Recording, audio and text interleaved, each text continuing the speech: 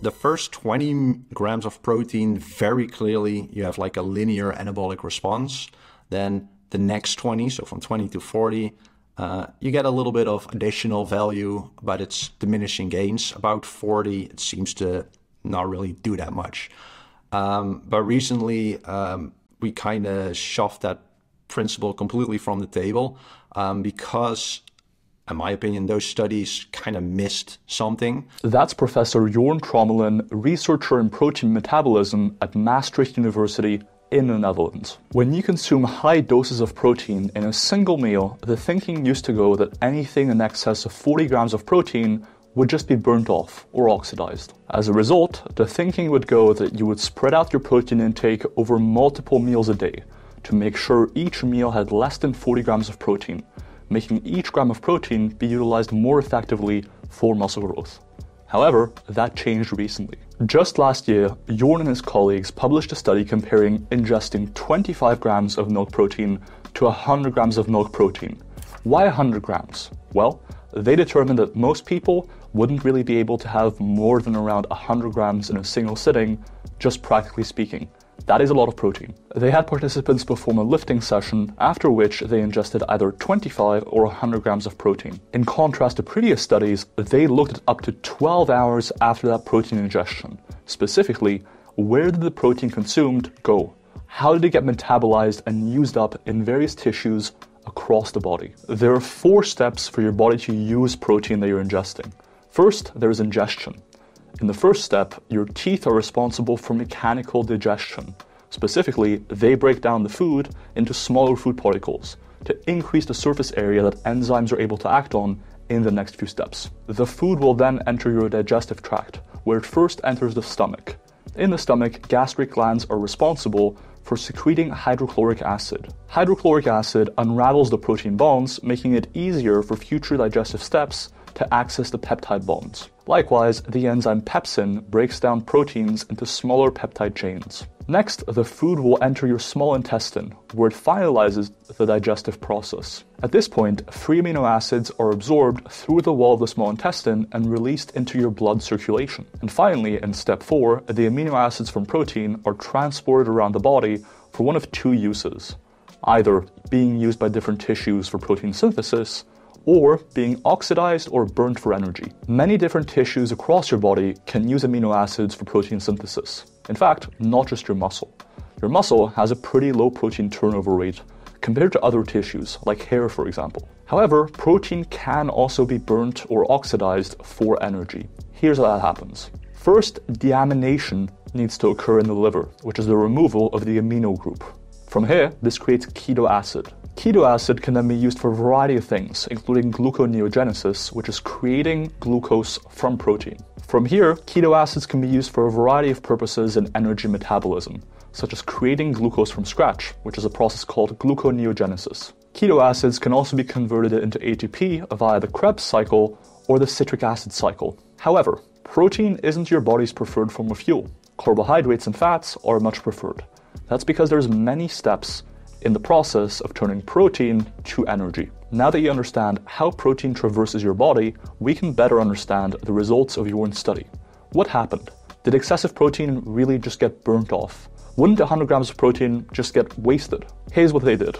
The night before participants came into the lab, they stopped eating at 10 p.m. At 7:45 in the morning, participants arrived in the lab. To examine protein metabolism, blood samples and muscle biopsies were taken throughout the day at various points. Participants first performed a lifting session with 60 minutes of full body training.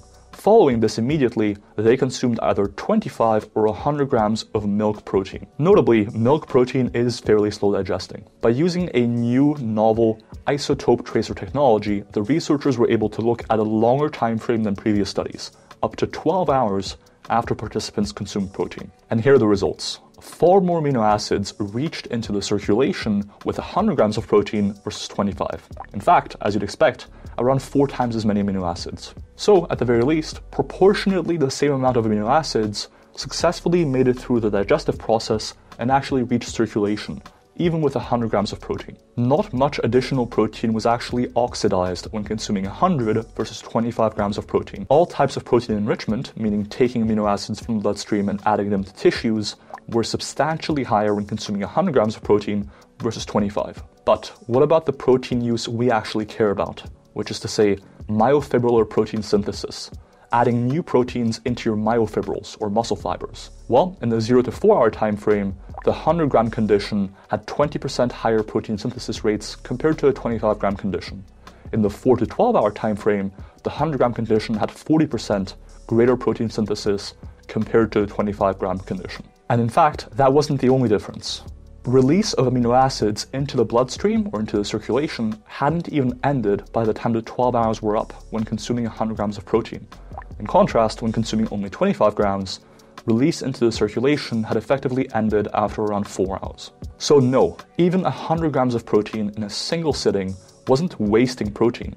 Even over 12 hours after ingesting 100 grams, protein was still being released into circulation. And likewise, substantially more protein was being used for increasing myofibrillar protein synthesis, aka muscle growth. Additionally, substantially more amino acids went towards increasing myofibrillar protein synthesis with 100 grams of protein compared to 25.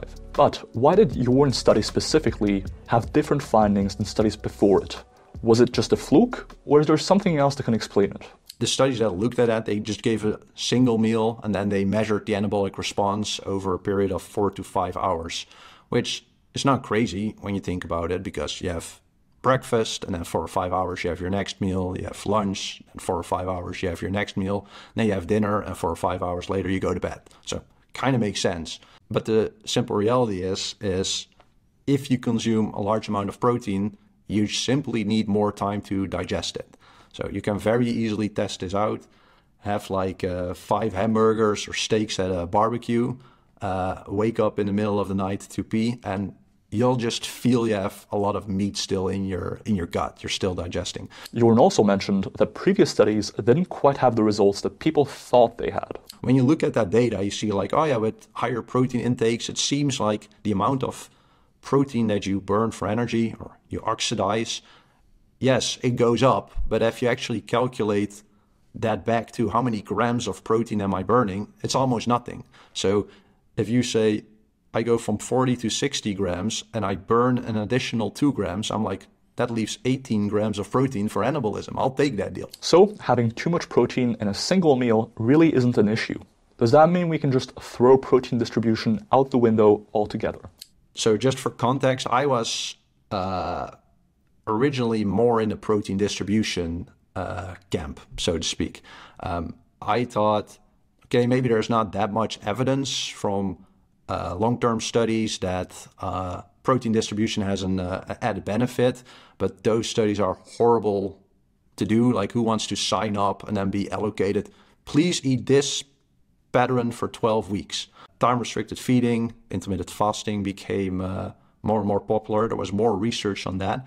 And from a protein distribution point of view, it's the most horrible thing you can do. They intentionally try to fast as many hours in the day. So it's the worst protein distribution.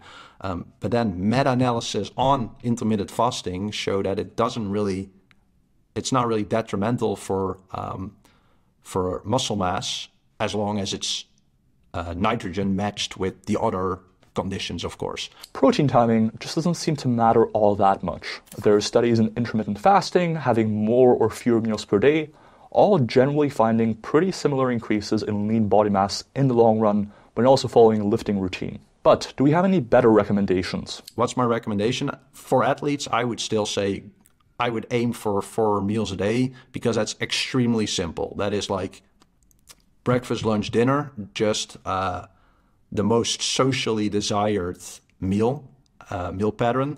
Then take an extra meal prior to sleep. That is like, if you add an extra meal, which point of the day will best increase your distribution? It will be prior to sleep. Do I think all of that will make much difference? No, but it's so easy. Just do it and you don't have to worry about it anymore. This 4-meal approach recommended by Jorn can also be a great way to make sure you're getting enough total protein in. If you enjoyed the video, please make sure you like the video, subscribe, and comment. If you like this video, you'll probably like our newsletter. Go to strongbyScience.com/newsletter to receive free bi-weekly research breakdowns.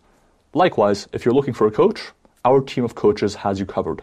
Go to strongbyScience.com/coaching to start your training and nutrition with an expert coach today. Jorn, you absolutely killed it. You put out some of the most interesting research consistently. Where can people find you, your lab, your research, everything? On most social media, I post under nutrition tactics. Don't worry, there's an occasional exercise study in there as well. So nutrition tactics on most platforms, and from there you can find most of my stuff. Strong by Science, Dr. Milo Wolf. Until next time.